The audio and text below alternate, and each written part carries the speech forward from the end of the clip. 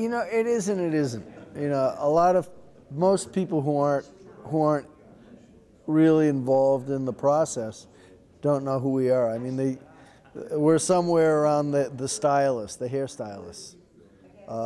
People don't understand what a production designer does either. You know, I think as time goes on, I think editors are getting acknowledged more. But, you know, to become an editor, you have to be kind of internal. You have to be introverted to some extent. So it's not that bad. I wouldn't want to be too recognized. You know, that's not my thing.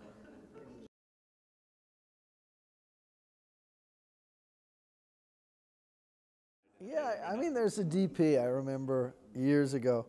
I love this guy too, but he would just to fuck with post. He wouldn't shoot the slates. You know, so and at the time, you know, everyone had to sync stuff up, and it would just be miserable. You know, and it was sadistic. You know, and that's always been kind of the relationship we've had. So any chance I have to fuck with production, it's a happy day.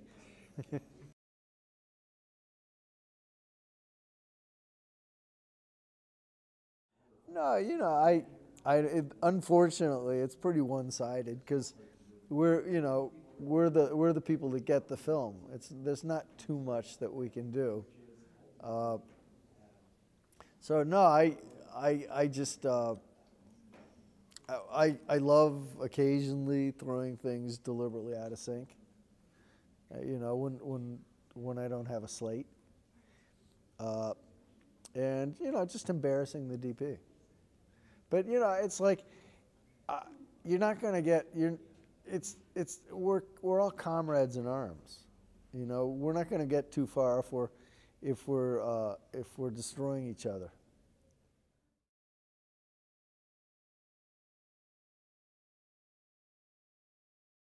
It's a family. You know, one of the things that's really hard is you'll work with somebody or with a group of people for months and months, and then one day the job's over and everyone goes their own way. And it can be hard because you know it is a family of sorts, but it really isn't. You know, you have to be grounded, and you have to know who your family really is. You know, and I think that also makes me a better editor.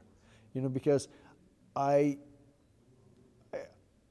on a certain level you find that you can be susceptible to like the Stockholm syndrome, where you start identifying with your captors. And you know, I'm only partially joking, you know, because an editor has to be strong, and an editor has to disagree with a director occasionally. You know, obviously, at the end of the day, the director's voice is king, but I wouldn't be doing my job, and I don't think any editor would be, if they were just acquiescing to everything. You know, so I know in my heart when I'm working with somebody that we're not friends. I mean, at least our relationship isn't one of friendship, although you can develop a very profound friendship. But I'm there to create like friction, as well as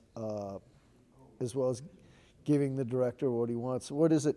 It's like in Marxism, I think they called it the dialectic, the Hegelian dialectic, where it's just a struggle.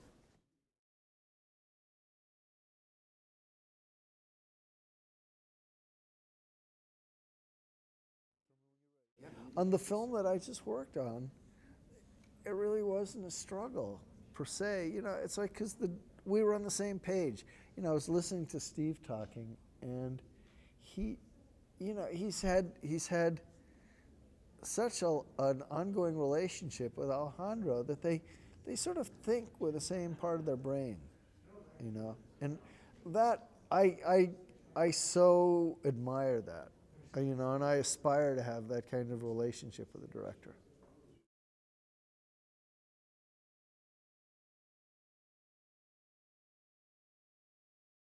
This film here, I was brought in when they had a couple weeks left to the shoot. And so I didn't really have much influence over the shoot. Usually what I'll do is go through the script and I'll just make pages and pages and pages of notes, which I turn over to the director and the DP, and they generally just toss them. But here we had this fantastic director, Adam McKay, and a DP, Barry Aykroyd, who was just like perfect for me. He totally understood what Adam wanted, and without shooting it the way he did, I couldn't have cut it. You know, so it was just, this film was a little miracle. You know, everything worked out, and these things don't happen very often.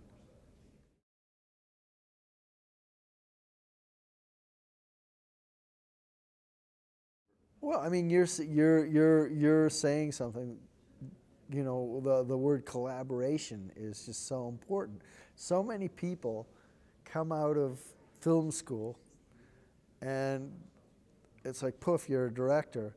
They don't have, you know, they don't have the skill set to really work with other people. And these aren't the days of Alfred Hitchcock, or there was only one Alfred Hitchcock. And you know, you can have that, but I think a really great director has to know who to hire and have faith in them, unless somehow, you know, it's proven that things aren't working out. So the director has to hire the best people he can find that can execute his vision, and then let them feel free and let them feel safe. And I found that with Adam McKay, it's like he just got that intuitively. Everybody loves this guy, and he just sneaks this spectacular content. I mean, it was unreal working with him.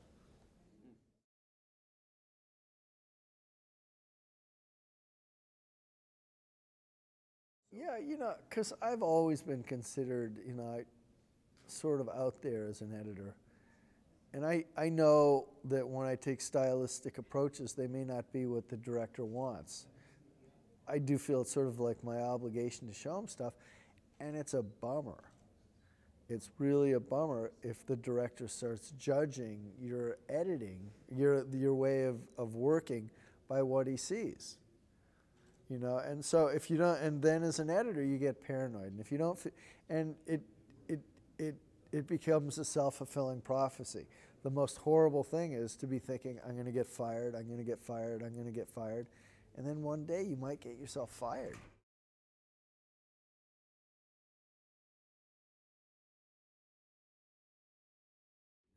No, absolutely, and they're always, you know, you hear that films are always left unfinished. There, you know, as an editor, I always have regrets about maybe not pushing something too hard, or maybe pushing something too hard, or just not fighting for a scene hard enough that's no longer in the picture.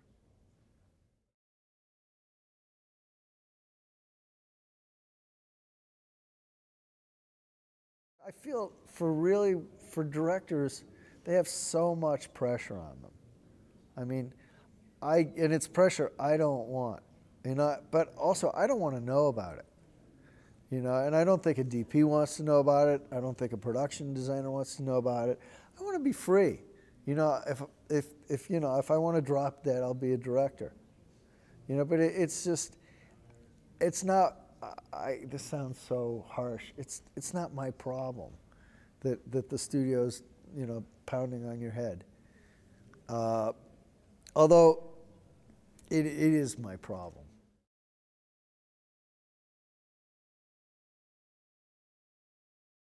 No, absolutely. I know Adam McKay comes from the improv world, and he was telling me that, you know, when he was working at Second City, they had, I forget the name of his teacher, his improv teacher, but who said you never say the first thing that comes into your mind or the second thing, but you only say the third thing or something after. And I think that's fantastic advice. You know, and I just think that, because, you know, film is such a fluid thing now. There's so many ways to approach something. You know, and I fully acknowledge I'm probably not a good editor for everybody, you know, but I think that, you know, if, at least for me, if I understand what the director wants to feel, you know, I can help him get there. And obviously, if he builds like filmic constructs, I can work with those. But maybe I can take them apart and make them work better. Maybe not, you know. But at least I want to have that opportunity, without thinking I'm going to get canned.